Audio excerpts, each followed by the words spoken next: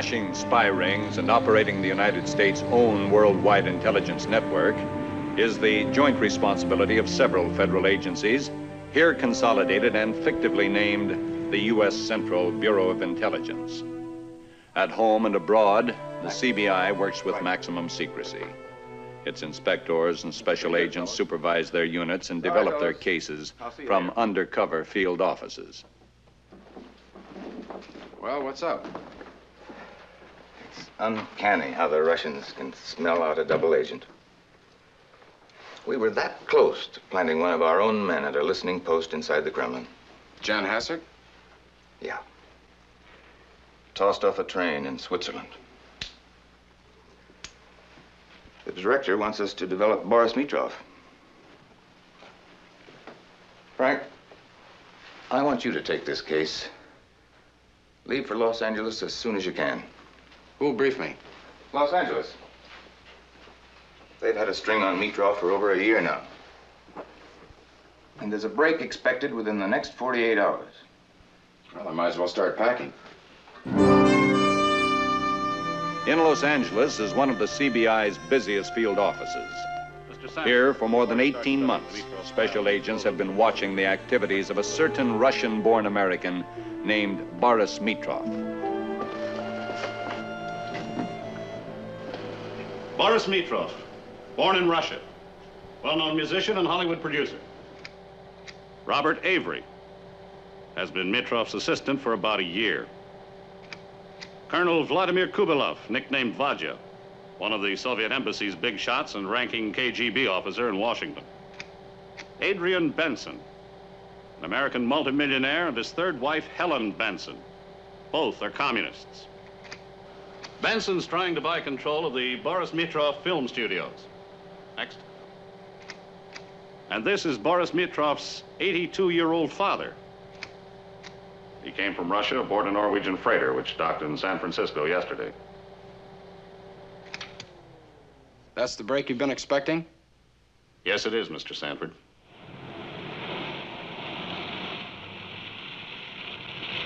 The arrival of a gentle old man at his son's home in Beverly Hills is a turning point in the Mitrov case. A case destined to evolve into one of the most celebrated counterintelligence operations in CBI history. Papa, this is Helga and Sven. They've been waiting to make you comfortable. Welcome to America, Mr. Mitrov. Thank you. Welcome, sir. Thank you. Sven, will you get the luggage, please? Yes, sir. Thank you. How do you do, Mr. Avery? Hello, Helga. Oh, this is beautiful. How many families live here with you, boys? One, Papa. Just us. Oh, you mean this is all yours? And yours. Everything is so big. It must cost much money to run a house like this. Well, in Hollywood, you have to live expensively, and nobody will believe that you're successful. That's so true. Why don't I tell Helga to bring some tea? Or would you rather have a drink, Bob? No, thanks. I told Daddy I'd be home early. I'm glad you arrived safely, sir. I'm glad to be here. Goodbye. Goodbye. I'll see you at the studio in the morning. Yeah. I'll be back in a minute, Papa. From the layout of his house to the identities of his associates, the CBI already knows every detail of Mitrov's life. Wherever the subject and his associates go, they are covered by a squad of special agents.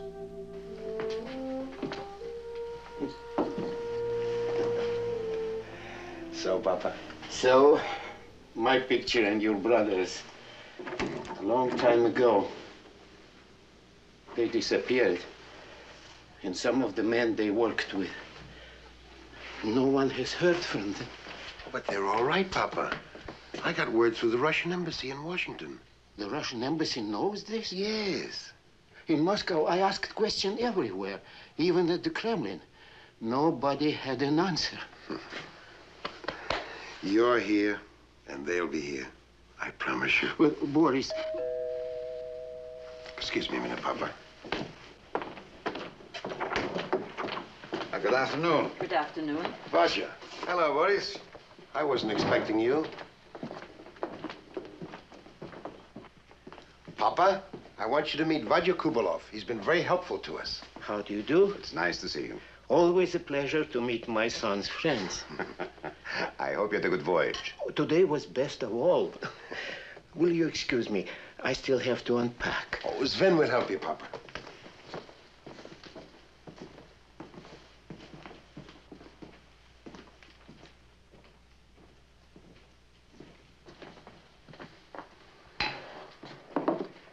Did you have to come today, Vaja? I didn't want to waste any more time making our final arrangements.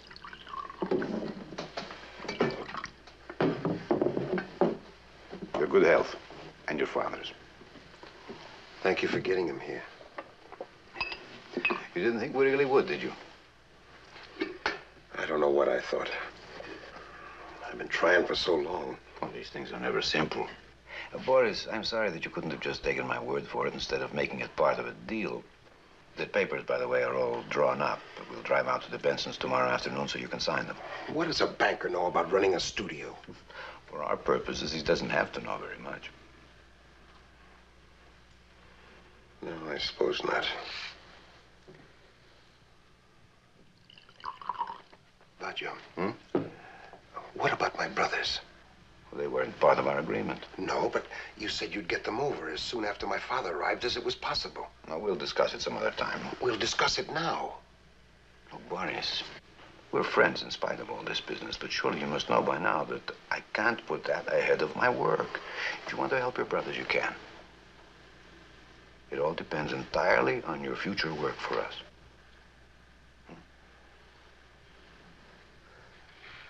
To your brothers.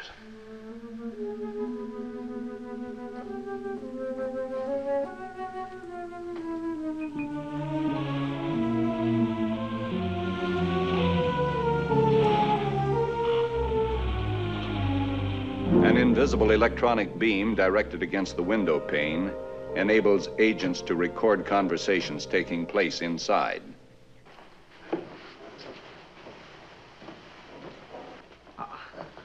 Vaja. Hello, Helen, darling.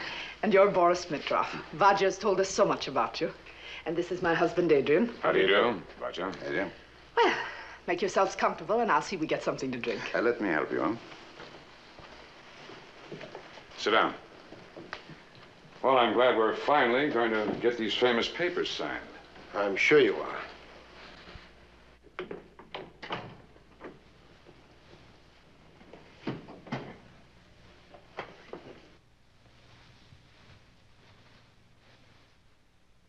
I suppose you intend to make changes in the operation of the studio? As many as necessary to integrate my work for Vaja into the framework of an established company so that I can operate with greater security. How far can Boris be pushed? Well, he has no choice now that his father is here. But if we can get him to come along willingly, I think he'll be very useful. You do all those things and you'll wreck the company and me. My reputation's been built on hard work, and I intend to keep it that way. Of course. It's your reputation we're buying. Well, gentlemen, I hope you're through talking business. It's time to relax. Oh, Boris, we're so glad that you've come in with us at last. Let's drink to our new venture. What would you like? Well, it's a bit early, but old Scotch will do. Week after week, outside and inside, agents watch the studio whose control Boris has been forced to give up to Benson. Testing. 1, 2, 3. Does anybody read me? Mr. M just entered the studio. All right, thanks. Mr. Sanford, that was Agent Johnson reporting in, sir. Mr. M just went into the studio. Fine. Are we ready? Well, as soon as we hear anything in there, we flip the switch and she rolls. You're an hour late. What happened? We'll never get this picture done. Everything's going wrong. I've seen you weather tougher storms than this. I've had something on my mind lately. It's nothing to do with the work. You haven't noticed what's been going on, have you? Benson's fired most of our best men. Slowed down production, I don't know what else. Why did you sell out, Boris? The company was doing all right? There was still more going out than coming in. You could cut down on expenses, you know. How? Well, stop giving so many parties. Once you've lived a certain way for a long time, you forget how to cut down. It isn't just the money, is it? No, it isn't just the money, Bob.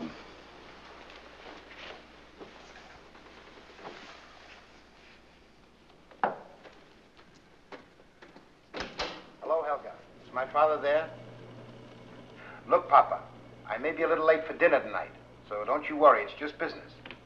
All right, Papa. Bye-bye. Boris, Yes. I'm letting Avery go, hiring an office manager of my own. You're to be in New York the day after tomorrow. You can't come in here and give me orders like that. They're Vaja's orders. He told me if you were reluctant to remind you of his promise about your brothers.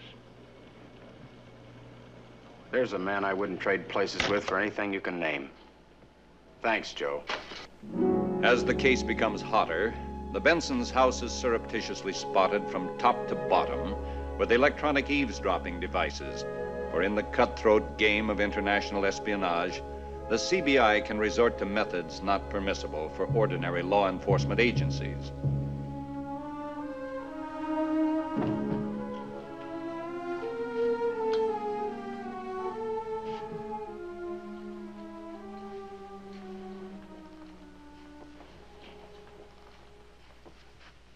Darling, where have you been? Why did you have to wake me up? Why didn't you wake up the whole neighborhood? But I've been looking for you. Weren't we supposed to have dinner at the club? I had to take Vodja to the plane. Oh.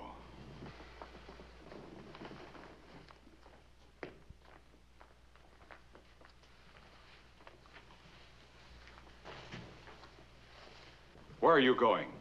To New York on a special mission for Vodja. With Vaja's probably more like it. Don't be ridiculous.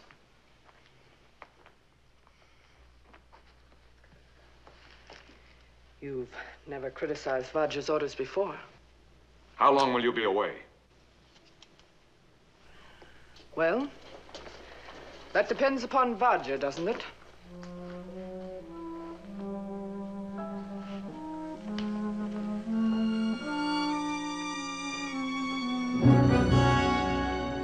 In New York, Boris knows he must wait for word from Vodja. Any attempt to communicate directly would violate a fundamental rule of espionage.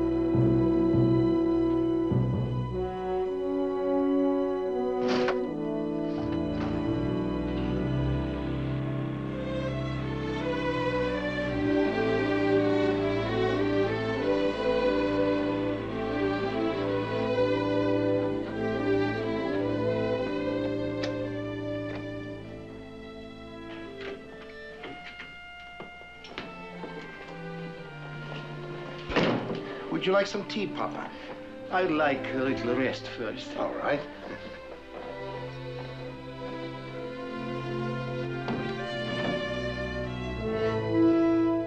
This is his room.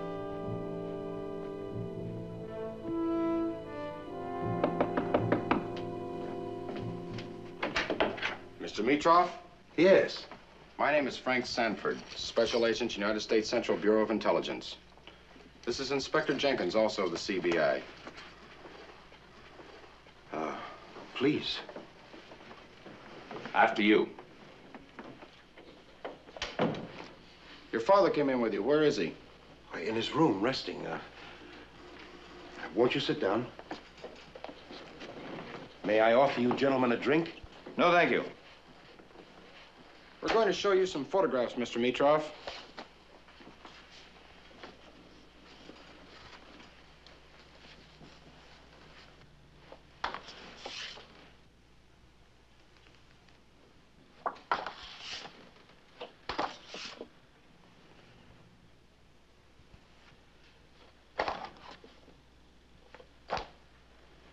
Well, have you anything to say?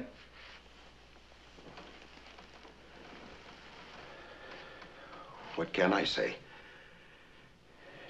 If I tried to explain, you probably wouldn't believe me anyway. We'll listen. It's hard to know where to begin. It all happened so gradually.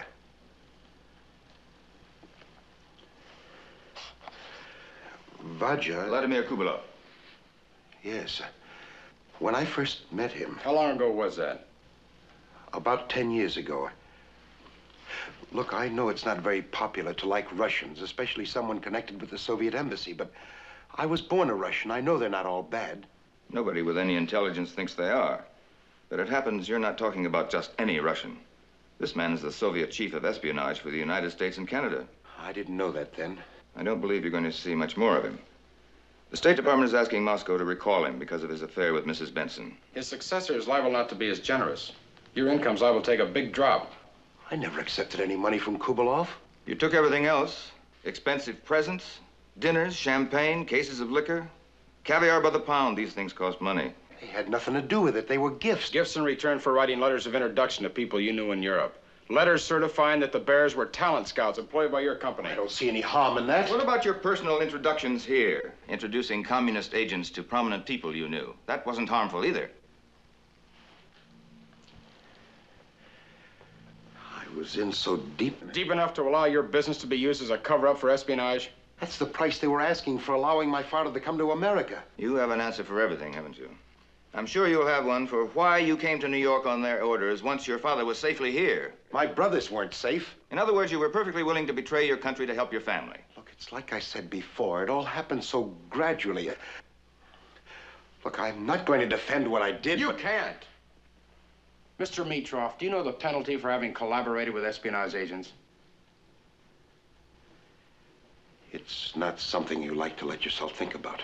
And you better start thinking about it right now. Am I under arrest? We came here today only to talk with you. Why? Because you can be useful to us. Why, I don't understand. It's very simple. You're valuable to the Russians because of your position and contacts. You're valuable to us for different reasons. You're Russian-born. You speak the language fluently. And they trust you a little because of what you've done. Oh, what is it you want me to do? After you've had time to think this over, we'll talk again. Don't bother. We know the way.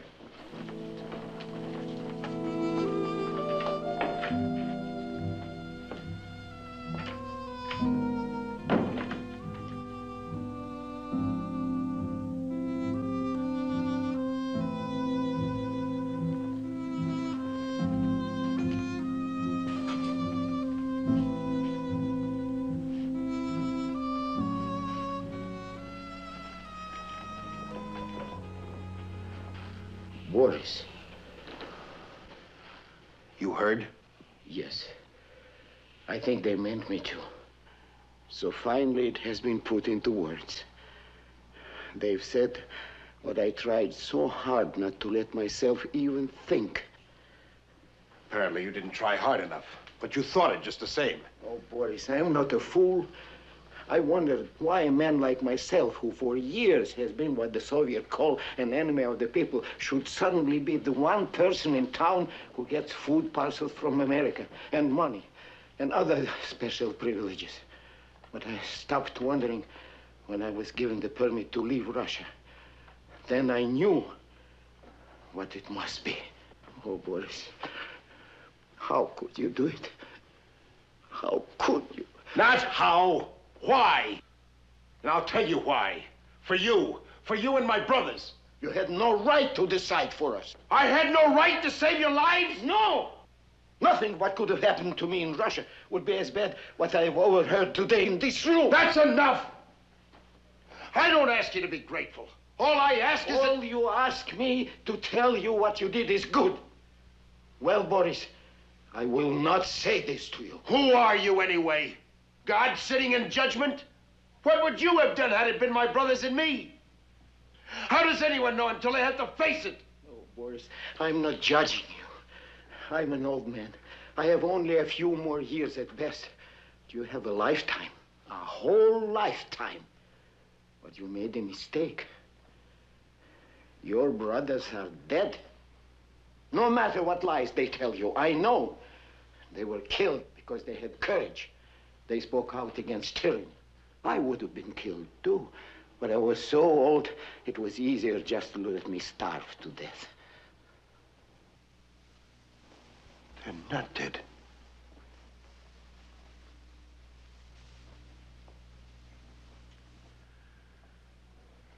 They're not dead! They are dead.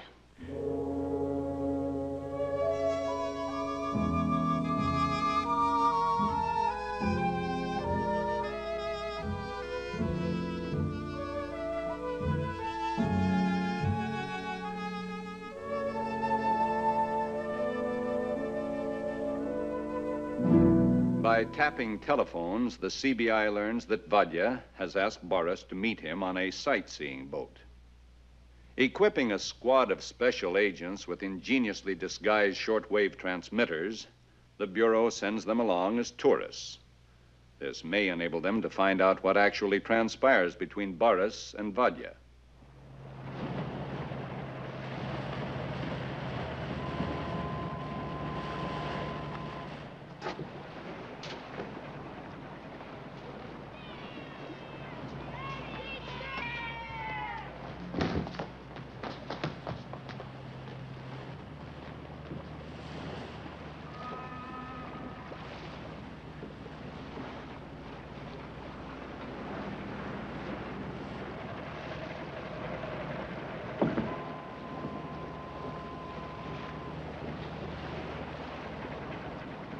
How are you today?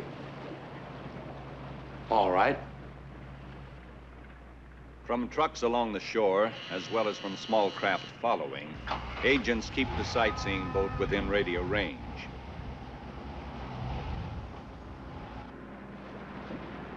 Vadya, did you really want me here in New York, or was this Benson's idea?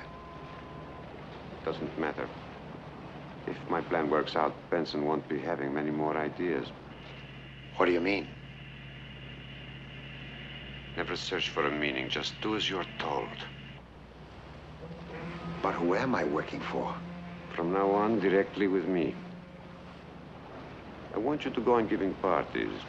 Big, lavish parties people really enjoy. We'll foot the bills. I want a number of, how shall I say, colleagues to have the opportunity of mingling with influential Americans, making contacts on a social level. Outwardly, these affairs will be to inspire mutual confidence, to promote Soviet-American friendship. Well, parties are no problem for me. I know that. The point is, I have a new man coming in this week. I want you to give a party and invite him and Helen Benson. Well, it's my father's birthday on Friday. He'll be 83. I was planning on giving a small cocktail party. That's perfect. Invite them both to that. All right.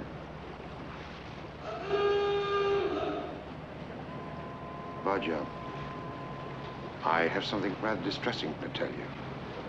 You're going to be recalled to Moscow.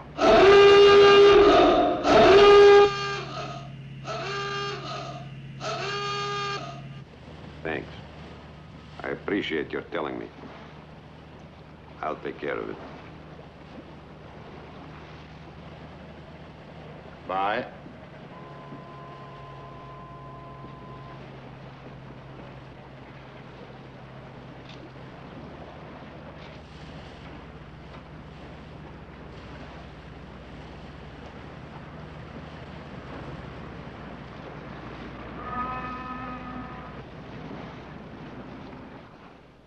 Tapes of everything recorded go to 666 Fifth Avenue, one of the CBI's undercover field offices in New York. You're going to be recalled to Moscow.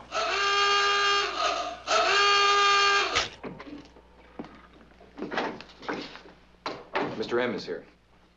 Send him in. Good afternoon. Mr. Mitrov, come in and sit down. Thank you. Well, how do you feel about your situation? Well, I'm very grateful for the chance you're giving me. No one said anything about giving you a chance, Mitrov, or making a deal. I'm sorry. I didn't mean it that way. Okay. Now, the main thing you've got to remember is that if there's any noticeable change in your attitude toward them, it could be extremely dangerous. Well, I thought of that when I met with Vaj on the excursion boat yesterday afternoon. Oh? What took place at that meeting?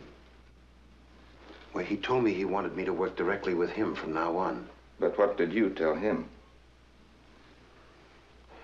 That he was being sent back home. Why did you do that? Well, I figured maybe you wanted me to. Certainly you aren't trusting me with any secrets. Did you tell him where you found this out? I made up a story about having dinner with some State Department people who thought it very funny that the first secretary of the Soviet embassy was being sent all the way back to Moscow for having committed adultery in Washington. Of course, we only have your word that that's what you said. Oh, but it's true. I hope so, for your sake. Mr. Sanford will tell you about the plans we've made. It's been arranged for you to go to Berlin. What? Ostensibly to produce documentary films for the United States government. Send him in. We're assigning a special agent to go with you. We know you'll find him helpful, up to a point.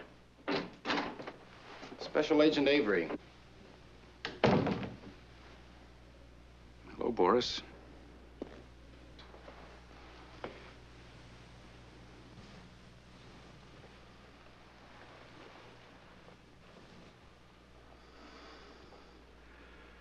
Is there anything more you want from me? Not now. Just be ready to leave on a minute's notice. Good afternoon, gentlemen. Goodbye, Mr. Mitrov. Good afternoon, Mr. Mitrov. You gonna be able to handle this all right? Well, I don't know. I'll work it out somehow. Remember, Avery, a double agent means double danger. Yes, sir. I realize it. That Mitrov's been a fast-talking showman all his life. I'm still never sure when the actor stops. He's playing it safe. Everything he's done so far strengthens his position on both sides.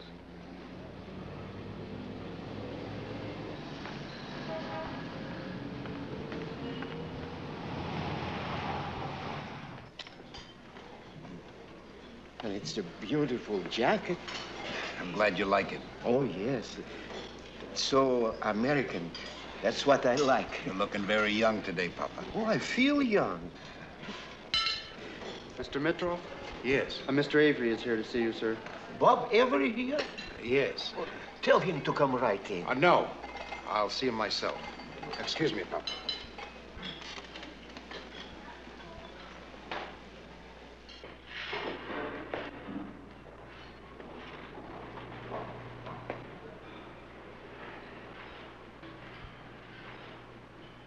You wanted to see me? Yes, Boris, I wanted to tell you how... Well, I came to tell you that we're leaving tonight for Berlin. All right. I'll be ready. Boris, we're going to be working together. It'd be a lot easier if we could go on being friends. Sanford and Jenkins aren't very friendly toward me. Why should you be? I know you better. I saw it all happening, and, well, they don't understand you as well as I do.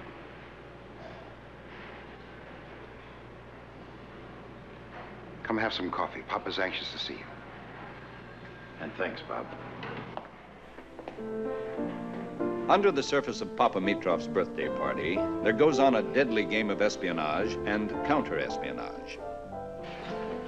Helen, how nice of you to come. How nice of you to ask me. Have you met Mr. Victor Darvis? How do you do? It's a pleasure. How do you do, sir? Come along, meet my father. Thank you. Oh, Mr. Darvis, may I present General Everson? General Everson, Mr. Darvis. General. Papa, may I present Mrs. Benson? How do you do? How do you do? Mr. and Mrs. Simpson, Mr. Foy. Hello.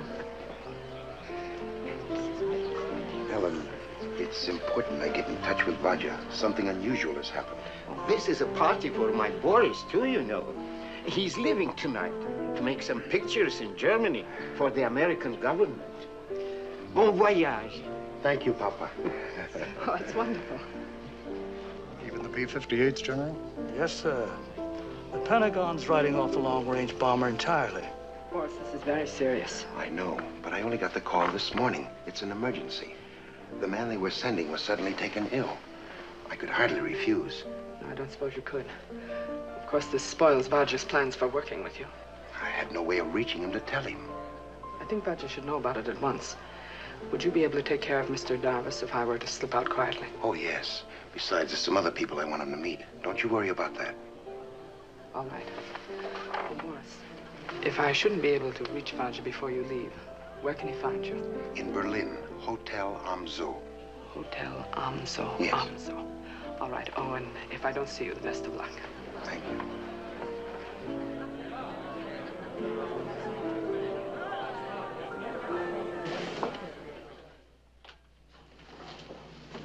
Helen. Vajja. Didn't you tell Boris that he was to work here in New York directly with you? Of course. Well, he's going to Berlin to make some official films for the government. Why hasn't he told me? Well, he says he didn't know himself until this morning that... Where are you going? To Moscow, my dear. I've been recalled.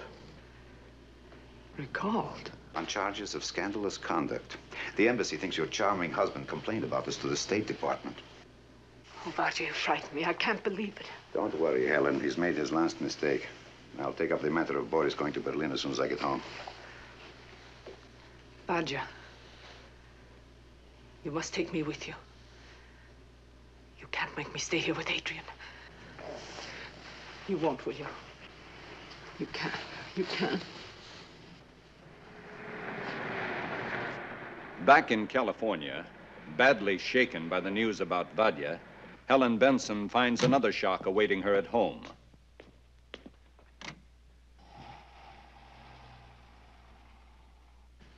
What is this? Microphones. In here. Here. The lamps. Everywhere. In the studio. In my office. Every room in the house. Look at this. A transmitter. Even the cars were wired. How did you find out? A microphone detector. I bought it. The Secret Service must know everything about everybody. Even Vajja. Why didn't you leave?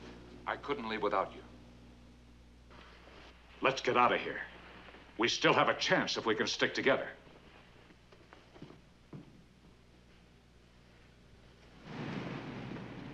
Knowing well that federal authorities have collected enough evidence to convict them and all their associates, including Boris Mitrov, the Bensons decide to make for the border and seek asylum in Mexico.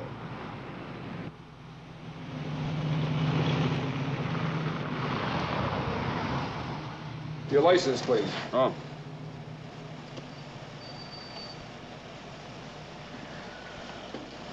Benson. That's right. Hold it here, please.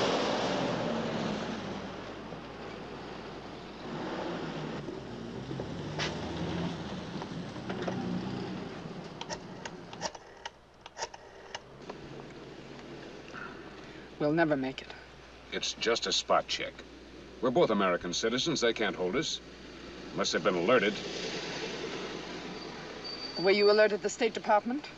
What are you talking about? Didn't you complain to them about Vajja and me? Any complaints I have to make about Vajja and his phony friend Boris Mitrov, I'll take directly to Moscow. Los Angeles? This is Tijuana. I have the Bensons outside. To arrest the Bensons at this stage would create headlines.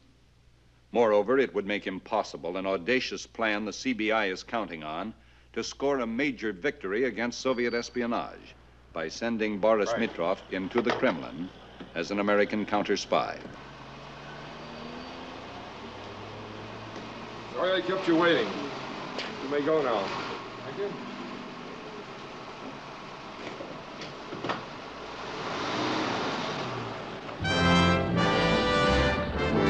Overnight, the Mitrov case shifts to West Berlin, still a free world metropolis, though completely surrounded by communist East Germany and Soviet East Berlin.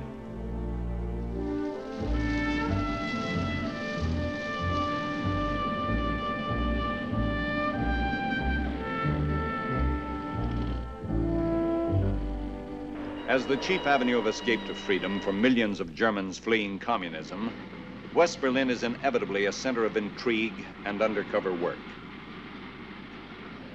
Operating here are agents of 4 Soviet-controlled espionage machines: Russian, Czech, Polish, and East Germany's newly organized secret police, the MSS. At West Berlin's Tempelhof Airport, Boris and Avery are met by the German production manager for the Mitroff film project. He is Hans Grunwald, rumored to be a former Gestapo stool pigeon. This is Bob Avery, my assistant. How do you do? I have a car here for you, and I've left the shooting schedule of our first picture at your hotel. That's the spirit of West Berlin. That's right. I like the script. It should make many tourists want to come here. Oh, good. We hope so. The Hotel am Zoo is on the Kurfürstendamm, the Fifth Avenue of Berlin.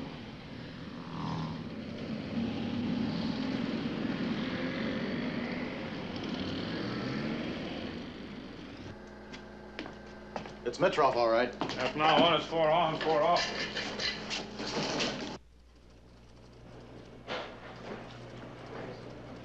Hello. Morning, sir. I'm Mr. Mitroff. Sir? Have Mitroff? Yes. I'm the manager. Welcome. How do you do?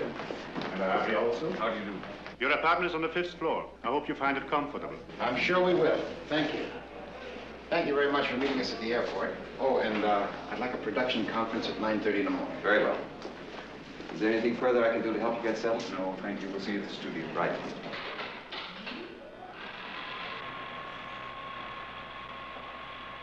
You know, it's kind of an odd feeling, not knowing what you're going to be doing next.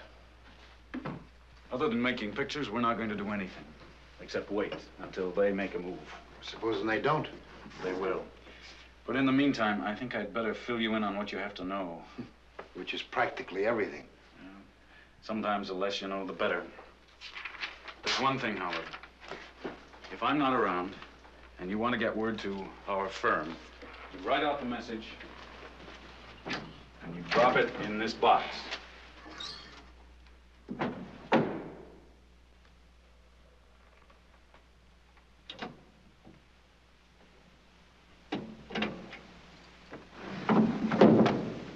Now.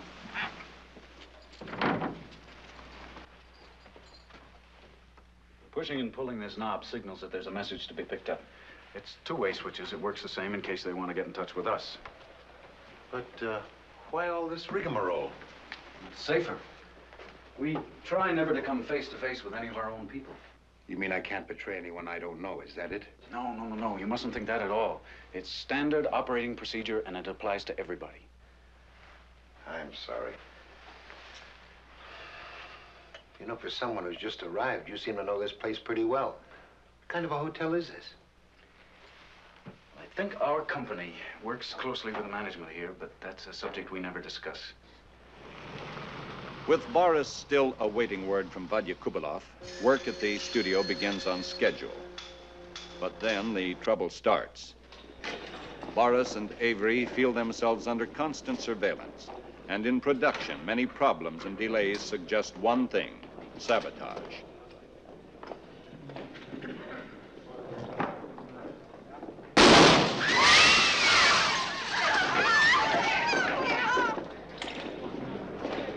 No.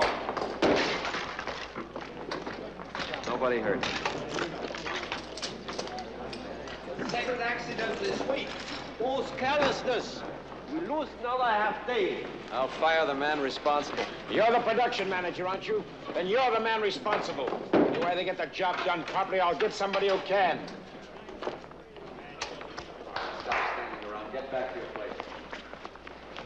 You were a little rough on him, weren't you, Boris? Accidents happen. I never have liked him. I know that man. Hey, Hartman.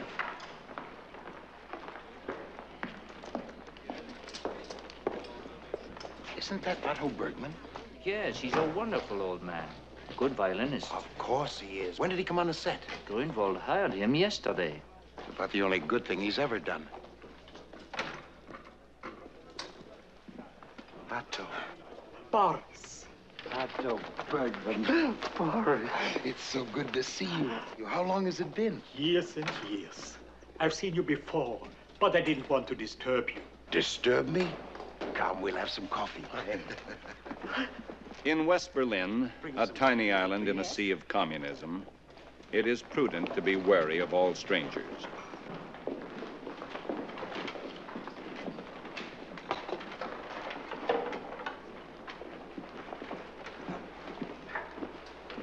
thank you very much. So, tell me, what's been happening to you? They call me Lucky Otto. I survived Hitler's concentration camp. And now I escaped from the communists in East Germany. Otto, if there's anything I can do to help. There is. Have Grunwald fired. What? Why? Grunwald works for the Russian secret police. I know it. And so does some of the crew.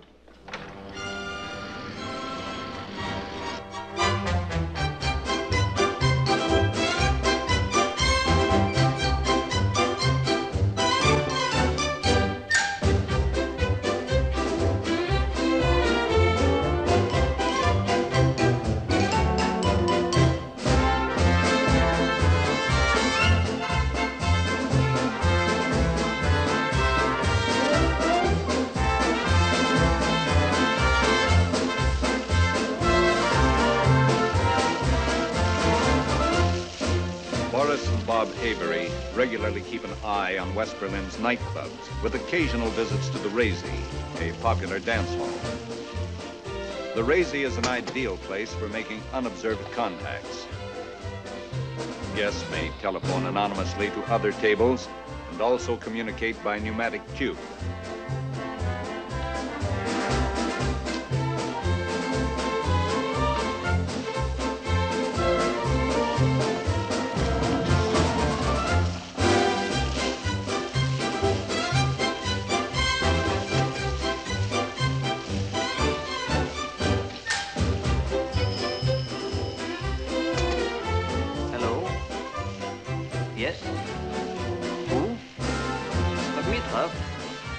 Just a minute.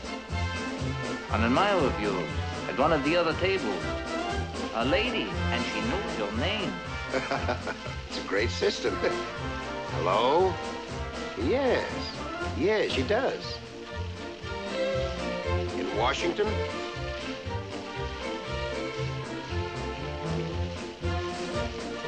Yes, of course. I'll be delighted. Thank you.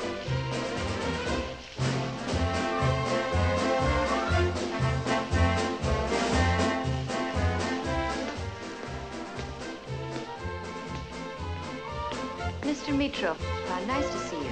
It's a pleasure. You said on the phone that we had met in Washington and that you knew my brothers? We've never met, Herr Mitrov. I merely mentioned them to simplify matters. You're to come with me. Where are we going? To East Berlin. You have no objections? No. Please.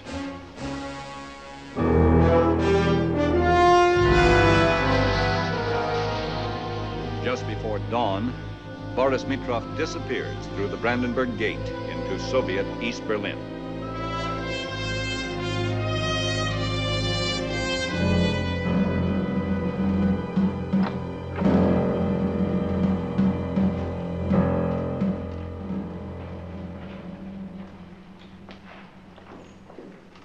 Herr Mitrov? Herr Mitrov? Yes, Your Honor. You are a witness in the trial of Otto Bergman. Do you declare yourself as willing to tell the truth? Yes, of course, but I don't understand. The prisoner has been accused of crimes against the people of the German Democratic Republic. Other witnesses have already testified. I've known this man for a long time, but I don't think that... Do not think. Just tell me. Did the prisoner tell you of a plan to sabotage your film? No, he did not. Did he or did he not say that your production manager, Hans Gruenwald, works for the Russian secret police? Does he? Did he or did he not say it? As well as admitting he was a member of a secret organization responsible for the accidents on your set. Boris, for God's sakes, help me.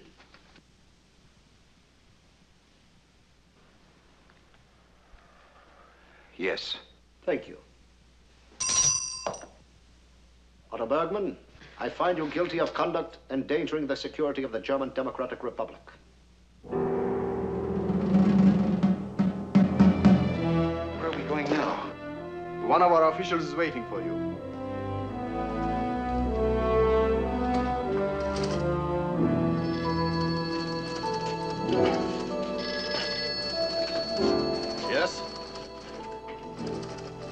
Where? Right.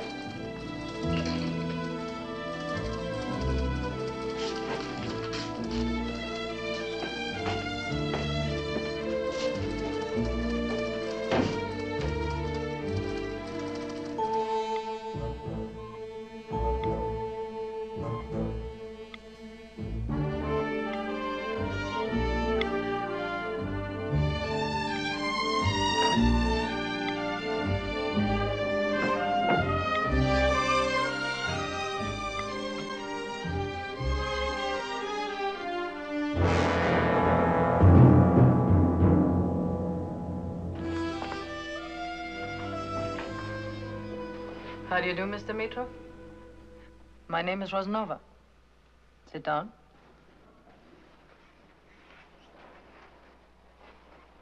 Colonel Kubalov needs your help in a delicate matter.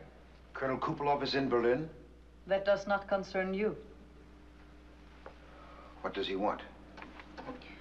My government plans to invite 50 prominent Americans to go to Moscow. They'll be guests of the state and able to travel wherever they please. Colonel Kubalov would like you to have the names checked. What kind of a check? All of them are supposed to admire Soviet achievements. We want to know if this is so. Any reason why these particular people were chosen?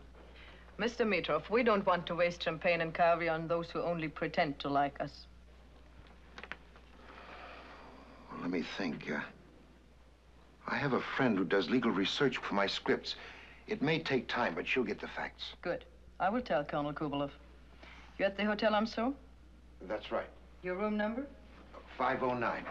509.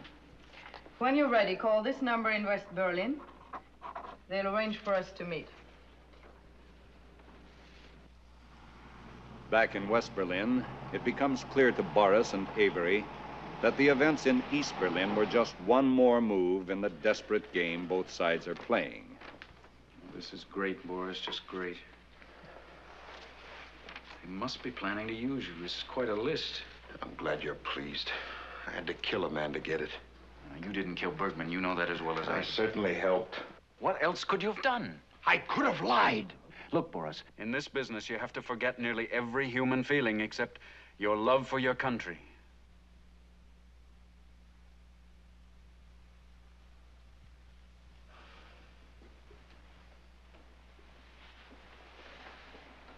Maybe you're right, Bob. I'm beginning to see a lot of things I never saw before. It's all so strange. Everything you read and hear, you just don't believe it. And then one thing happens, and suddenly you know it's very true. Believe me, it is. Another thing I've got to tell you, Bob. Ever since that day in New York, when I first had to face up to what I'd been doing, in my shame, wanting to prove something to my father, myself, I've just been going along. Right now, let's get this list of names off to Washington.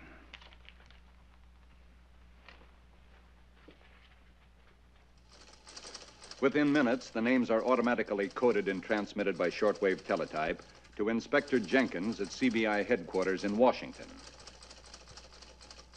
You ran these names through the files? Yes, sir. None of them is a party member, none with a criminal record, nothing called a notice. Well, here are three that the Russians would never let into Moscow. No? Why? Well, they all contributed large sums of money to the counter-revolutionary movements. The Russians know this? Of course they do. I think it's just another one of their smart ways to test Boris. Teletype Avery a 200-word summary on everything we know about all of these people. Good idea. It might impress them with Boris's resourcefulness. If this works, Avery can proceed according to plan.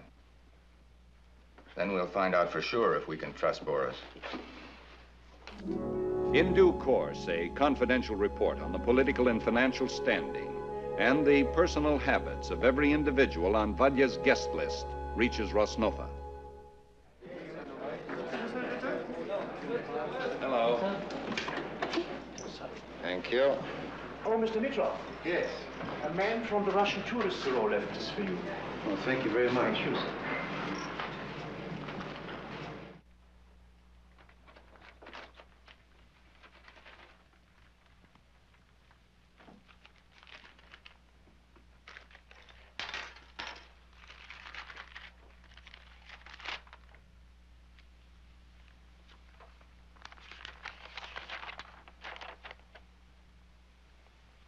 Invitation to Moscow to discuss cultural exchange programs.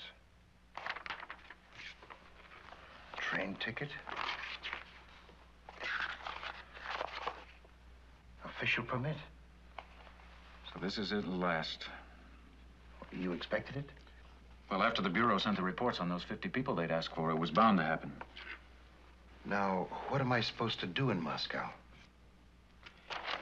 I don't know. You're a musician, Boris. You'll have to play it by ear. Yeah, But anything you see or hear could be valuable. Boris, you've got to realize that the minute you leave here, you're on your own. If you get into trouble, we won't even know you. Oh, I'm aware of that, but... And one more thing I've got to tell you officially. The Bureau would never force a man to go on a job like this. You're free to make up your own mind. Free? No, I'm not. I must go. I was sure you'd say that. Up to a moment ago, I wasn't. Bob, if anything should happen to me, my father will be completely alone. He'll be taken care of. Thank you. Well, I have a few final instructions. Okay, go ahead. This is a lighter. It's also an electric pistol. It fires tiny cyanide bullets. It couldn't be more deadly. Here, let me show you how it works.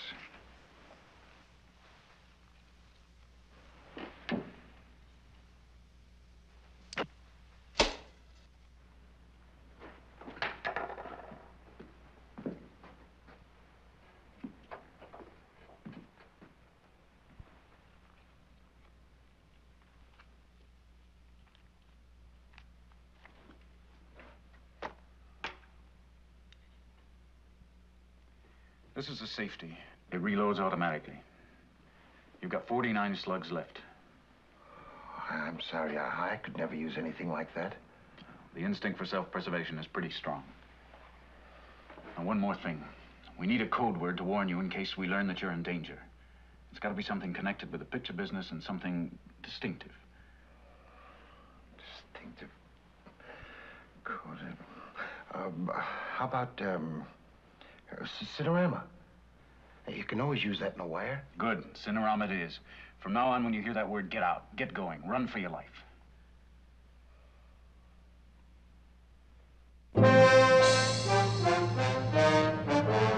Ahead of Boris Mitrov lies Moscow, capital of the Union of Soviet Socialist Republics. Here, in the largest and most important city of the Russian motherland, he will be on his own, facing his ultimate ordeal. Here, he must keep his eyes open and his mind alert. Everything he sees, he must be ready to report, for however unimportant it may seem to him, it may be of help to the CBI. Boris is to arrive in Moscow at the Belarusia station, along with travelers and tourists from Minsk and other cities of Western Russia.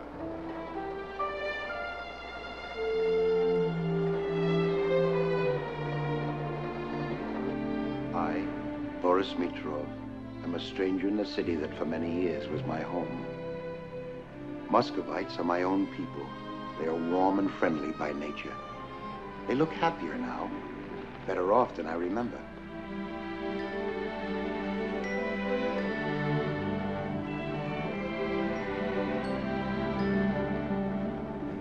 I don't remember the summers being so warm.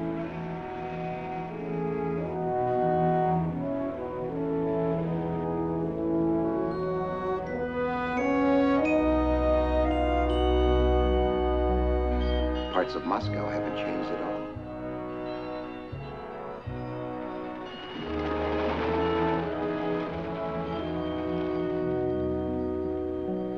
The Bolshoi Theater. It will never change. Life is so simple in the theater. All problems are solved in 3 acts. It's not so easy in real life. Pretending you're a loyal Russian when actually you're an American spy. The punishment for a spy is death. Will I betray myself? This skyscraper is new. Soviet Ministry of Foreign Affairs.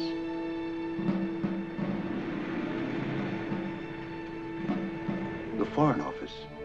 I have an appointment here with General Nikolai Chapayev, the director of the KGB. I must not appear nervous. Comrade Kubalov. Chapayev, may I present Boris Mitrov? General Chapayev. How do you do? Welcome to Moscow. I hope you had a pleasant trip. It was very pleasant.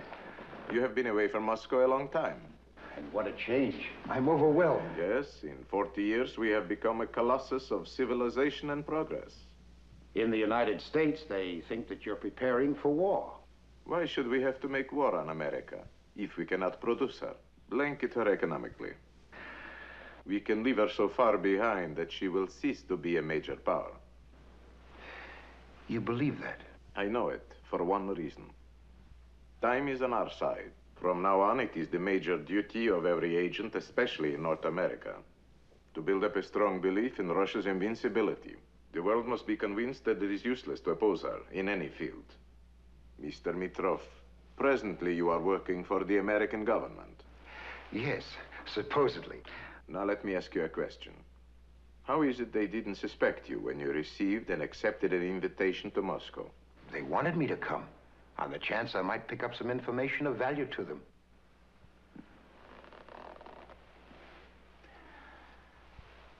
Are we going to know this is not actually your purpose? Oh, I'm unable to prove it.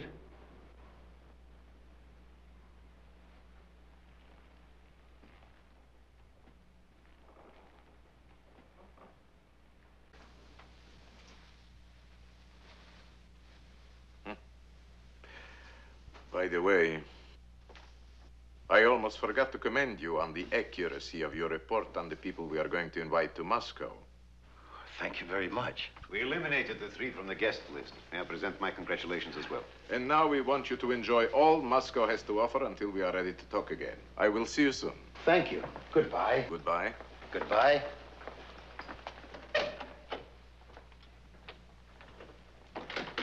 Now, what do you say? I am not sure. Well, you never stop suspecting. All I am sure of is one double agent in the higher brackets would destroy us both. Enjoy Moscow, they said, until one of them wants me again. For 10 years, I was fooled into believing my brothers were alive. Every so often, I see someone on the street who reminds me of them.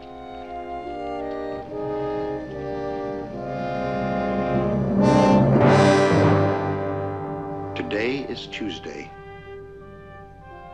Red Square is to the communist what Mecca is to the Muslim.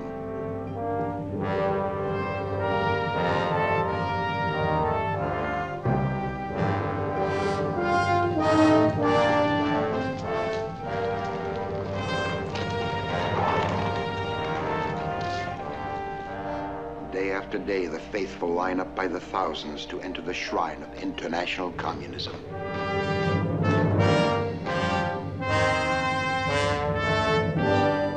Wednesday.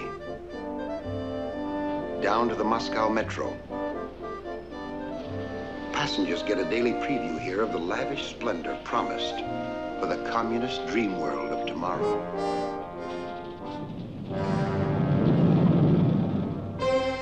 Thursday. New buildings everywhere. Moscow is expanding in all directions. New apartments to relieve serious overcrowding. But many people still live 3, 4, 5, even more to a room. The average Russian is more interested in improving living conditions than in politics. Young people who can't marry until they can find a place to live help in the construction in order to be on the waiting list.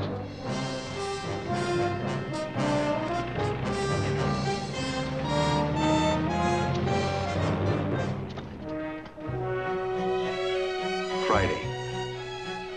My brothers and I used to swim at this beach on the Moskova River. The Russian people seem so peace-loving. It's hard to believe they know that their government hopes to impose communism upon the people of the free world.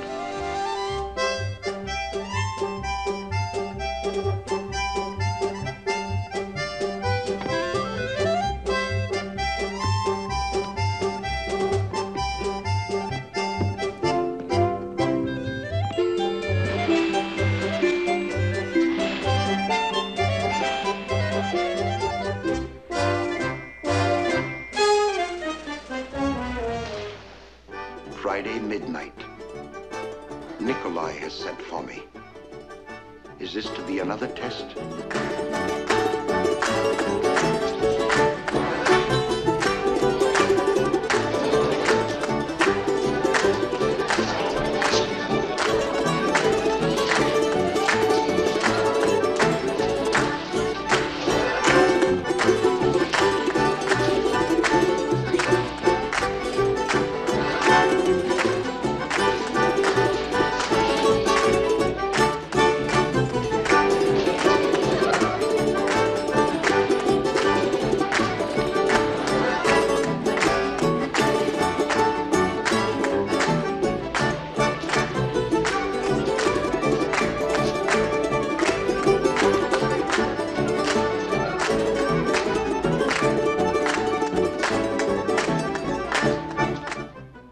We have been watching you very carefully, and I'm considering to put you in charge of several of our new American units. Thank you.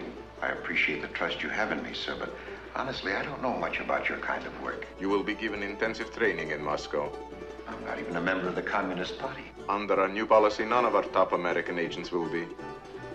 I'll do my best, of course. For your sake, it better be very good. You know, we don't deal lightly with failure and disloyalty. Yes, I know. Roger's already told me.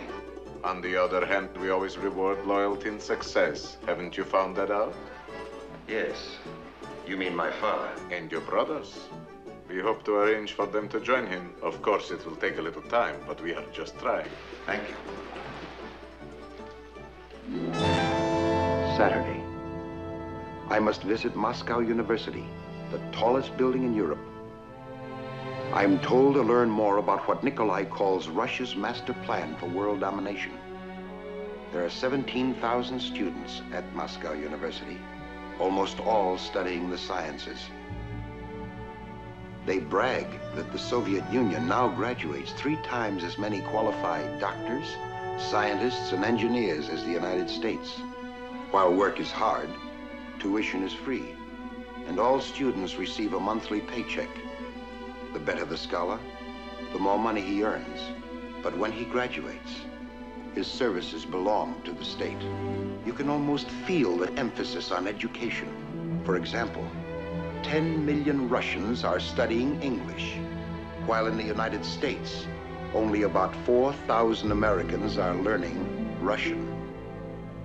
Vaja says the KGB always takes its pick of honor students.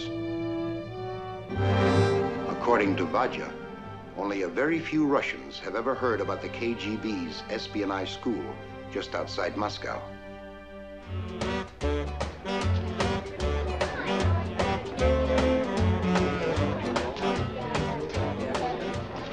Morning, Madame Puzanov. Good morning. My friend, Mr. Mitrov. How do you do? May we have a drink? You are always welcome, Colonel Kubalov. I wanted my friend to know about your class. This course is based on the theory that every man has his limit of resistance to his feminine charm. And our girls are expert at catering to the preferences and habits of the American male. Now, where is this place supposed to be? Almost anywhere in the States. Any dive near a military base. But it looks so real. You haven't seen anything yet. Come with me. Thank you very much.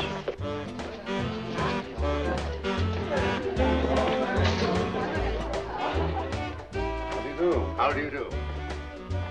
I would like you to meet Mr. Mitrov, Professor Vershinin. How do you do? These are some of our newest graduates. They've all been issued American passports, and they will be leaving for the United States very soon. We expect them to feel completely integrated in their adopted community. Perhaps your guest would like to test them. Oh, no. Why don't you? Well, all right.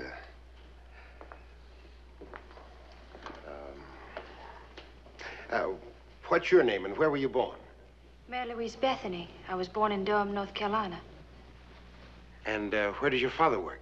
Daddy died when I was 7. Mother's a librarian at Chapel Hill. Wonderful. Where were you born? Milwaukee, Wisconsin. And what makes Milwaukee famous? Our baseball team, the Braves. Class dismissed. Thank you very much. Pleasure.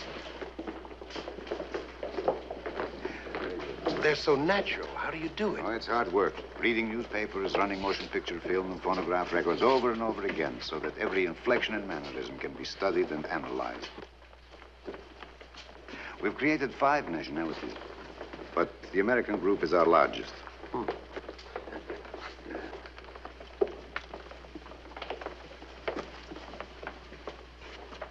You realize, Boris, in an emergency, every one of these students could carry in a bomb? After all, the new models aren't much larger than a good-sized grapefruit, and they can be detonated by remote control.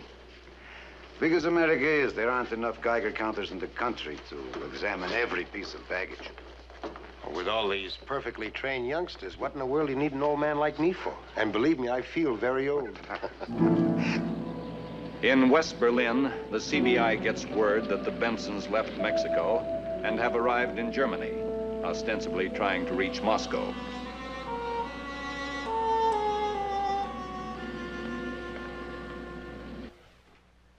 I'd like to find out why there's been no action on our travel permit to Moscow. What is the purpose of your trip? The real purpose? I'm a communist. When I can prove that a man in our ranks has turned traitor, I feel it my duty to report him. Why don't you report him to me? This is a vital case. I have to take it to the Kremlin. You came from Mexico. Why didn't you apply for your permit there? Or when you were in Copenhagen? I learned this person was going to West Berlin. He left for Moscow before I arrived. Would that be Boris Mitrov? I told you this case must be discussed only at top level. I would like to speak to Mr. Robert Avery, please. He's with the Boris Mitrov Company. He can't be disturbed. It's a movement. They are rehearsing. Oh, but it's imperative that I speak to him. Please, tell him the name is Helen Benson. Helen Benson? Yes. I see. Thank you. Bob, I don't know any way of getting in touch with Roger except through Boris. Sorry, Boris told me not to give out his Moscow address to anyone. But this is an emergency. It's, well, not only that I want to see Roger again, but it's a matter of life and death. For Boris as well as Roger. Could you be more specific, Helen? Remember, Boris and I are close friends. Ah, and Boris and Roger are very close friends. That's exactly what my husband is counting on for his scheme. When he gets to Moscow, he plans to destroy Roger by denouncing Boris as an American spy. I want to send a telegram to Boris Mitrov, Hotel National, Moscow. Imperative, you arrive Berlin earliest tomorrow for important Cinerama conference. Avery. The whole trouble comes from Benson's jealousy. His emotional instability and bourgeois prejudices should eliminate him from our ranks completely. We will eliminate both the Bensons. Both? She too has become expendable. There are a great many more changes in our American operations. Most of our present agents will either be transferred or put in cold storage. Long time I advised that. What good is the old-time communist agent? Modern espionage needs new young people. Experts in every field, none of them to be known to be on our side or even suspected. You have a part for me in this great new organization? Of course. A desk in the Kremlin, in charge of North American affairs. That suits me perfectly. And who's going to run things in the United States? Oh, there are a number of jobs. They are just considering several new men. My main concern is to find a real expert in public relations. About Boris Mitrov, he would be good. Of course you would say that. You picked him. Hasn't he been doing very well so far? Maybe. Are you very sure, Mitrov? If you are born a Russian, you never stop being one. Besides, we gave him his father. For that, he will be grateful always. Too bad we cannot give him his brothers, too. Philadelphia. Elliot, tall, thin, gray, electronics. Hartford. Simon, short, big ears, jet engines. Omaha. Gladys, blue eyes, blonde, strategic air command. San Francisco. Benjamin, bushy eyebrows, horse-faced, guided missiles. Oscar, Pittsburgh. Alvin, Cleveland. Stanley, Detroit. Hanson, Brooklyn. John, Los Alamos. Francine, Atlanta. Chester, Miami. Dora, Buffalo.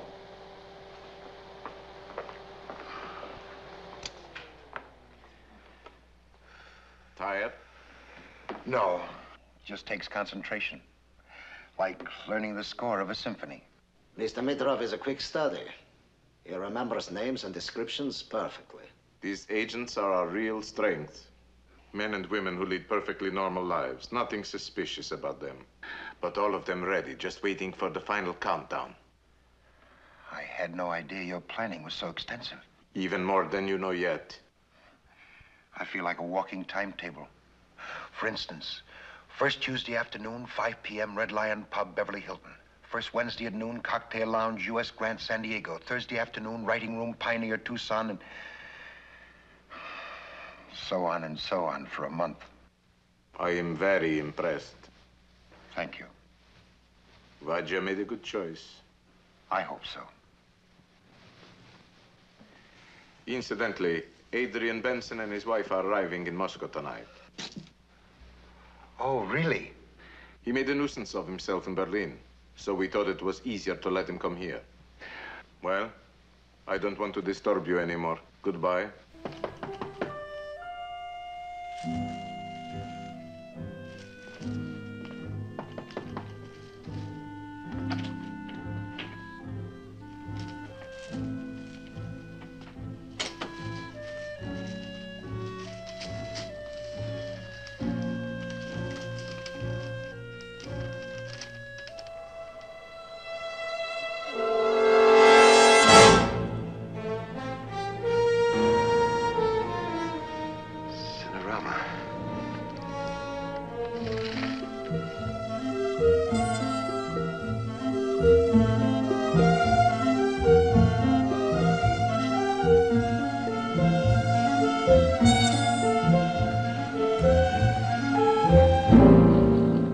Speak to no one but the director himself. I have important information to give him. No, tomorrow will not do. Yes, I'll hold. Adrian, for heaven's sake, don't get started on the wrong foot with him, too. Tomorrow's time enough. Don't push. Come on. Hello? Very well. I'll call back. Fools. Well, that's a fine way to talk about your superiors.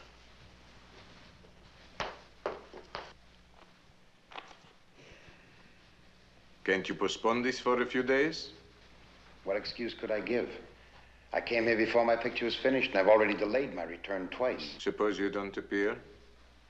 The government would become suspicious. And that could be the end of my usefulness for you.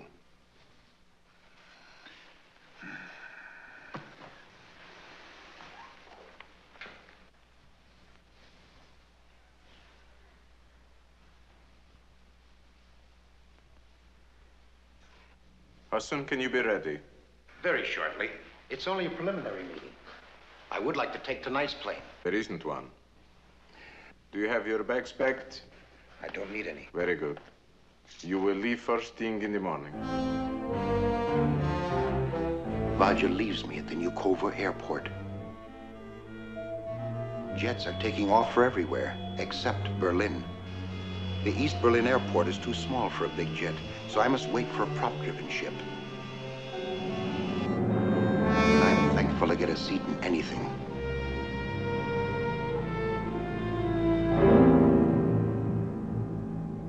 What do you have to support your charges against Mr. Mitrov? I discovered microphones in Mitrov's studio, in his office and mine. The whole place was wired. American intelligence must know of his activities for the Russian government. Still, he was sent to Berlin and put in charge of making films for the United States. Why? I knew nothing of this. Neither do I. Nor do I believe a word of it. Ask my wife.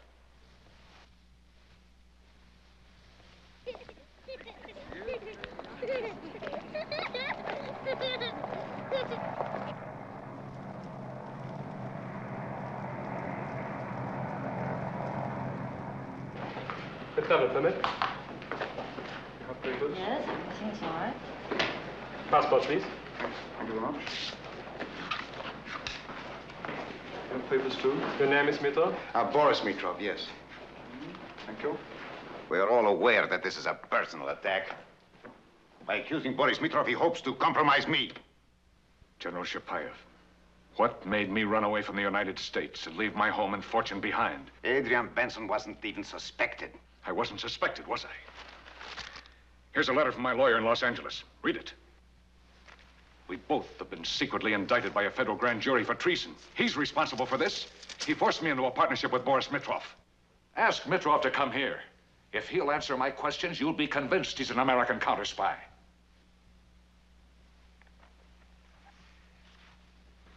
You two will wait outside, please.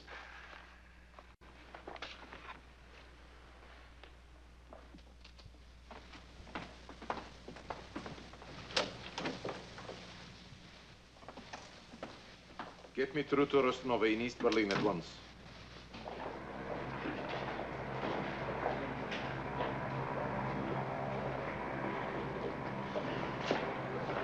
Where are you going? To catch a taxi. I have no baggage, nothing to declare. Why do you have no baggage? Because I'm going back to Moscow on tomorrow's plane, if I can ever get out of this airport. May I see your passport, please?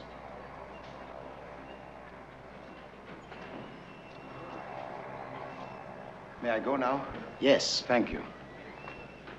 This is General Shapayev speaking. Boris Mitrov left on the morning plane for East Berlin. I must get him.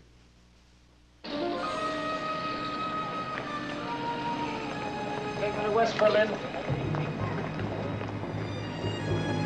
You take me to West Berlin? Sure. Hotel Amzu? Amzu, okay. Good.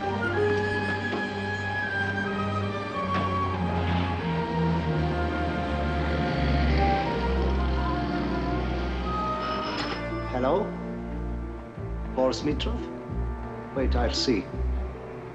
He's just left. Attention. Attention all police units. You will arrest on sight Boris Mitrov, an American citizen. Here is his description.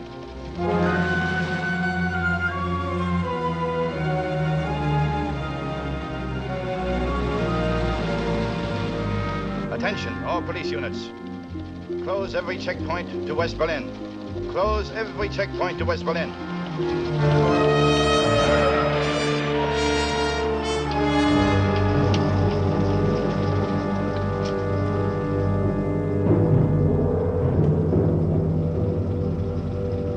Turn around.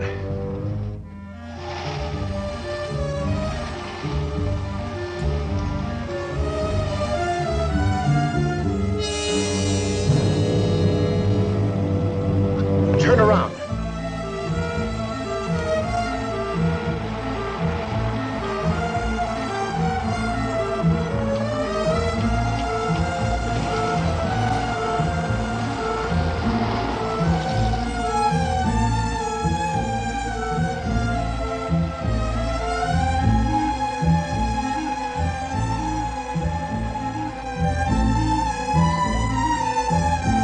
Stop here.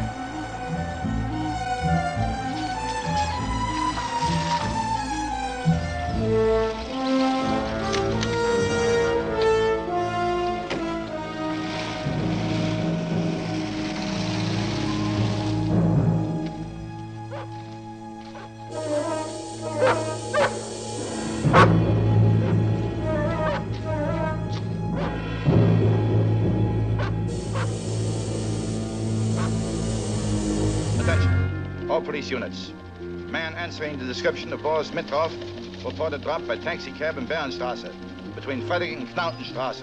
Car 59 investigate. Car 59 investigate. Car 59 reporting. Arrived at scene. Will investigate.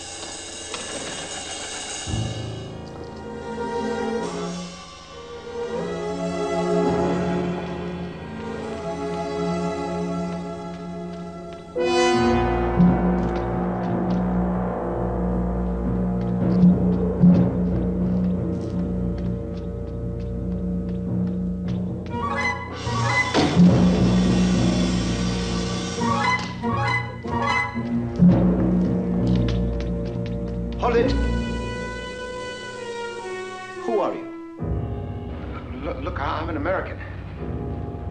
I wandered into East Berlin by mistake. Move over there. Look, I've got a passport. I'll be glad to pay you if you drive me into West Berlin. Put your hands out.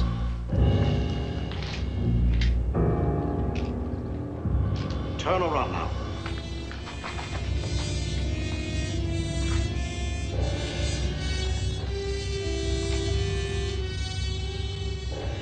All right, move.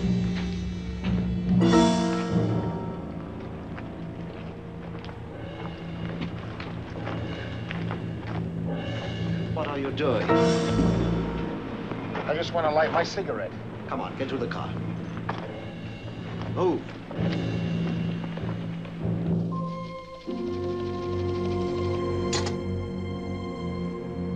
This is car 59. I have Boris Mitrov alive. Your instructions, please. Car 59, take no chances with your prisoner. Give me your location, we will send you assistance.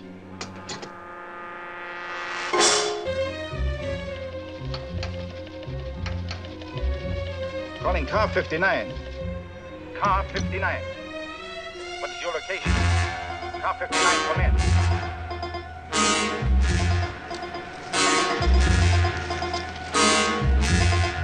Car 59, come in.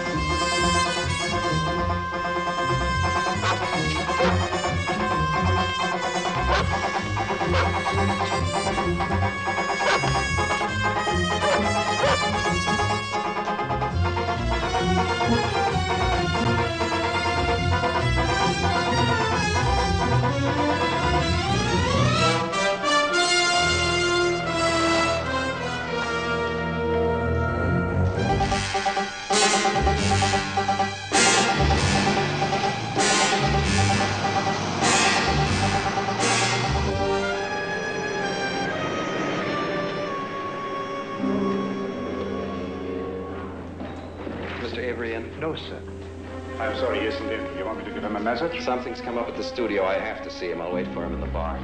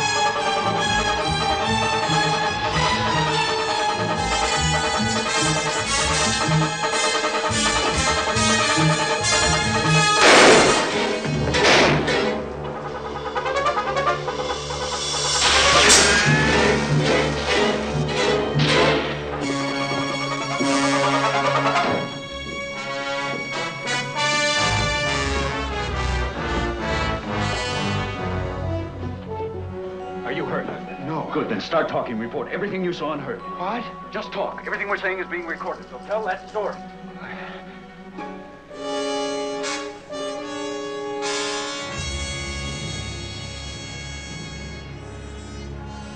and I memorized all the names and faces of many agents now located in strategic centers throughout the United States. They are Oscar Pittsburgh, Alvin Cleveland, Stanley Detroit. Elliot, tall, thin, gray, electronics. Simon, short, big ears, jet engines. Gladys, blue eyes, blonde, strategic air command. Benjamin, bushy eyebrows, horse-faced, guided missiles.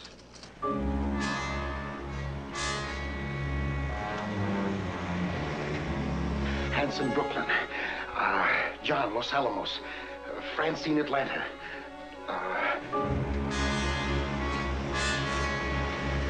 Chester, Miami. Dora Buff... Bob, look out!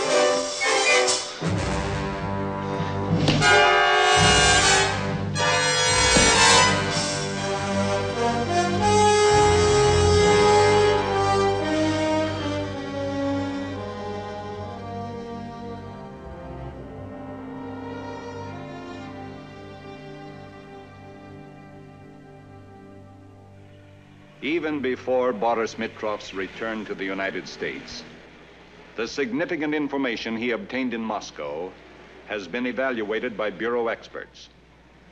Some of it has arrived none too soon. Uncle Jack? Uncle Jack?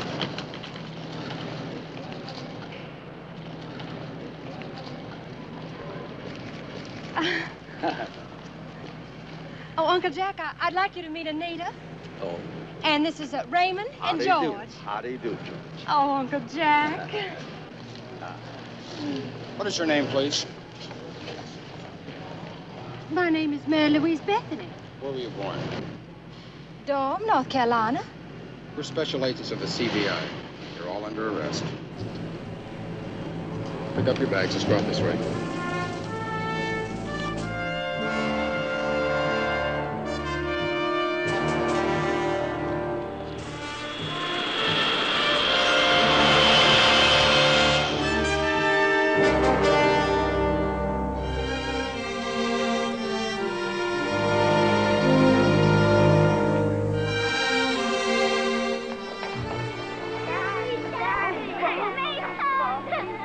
In real life, the man upon whose experiences this story was largely based now lives quietly in New York. For his services as a double agent and his penetration of the Kremlin, he has received special commendation in the Congress of the United States. It's all right, Papa. I'm fine. You look fine. I'm home.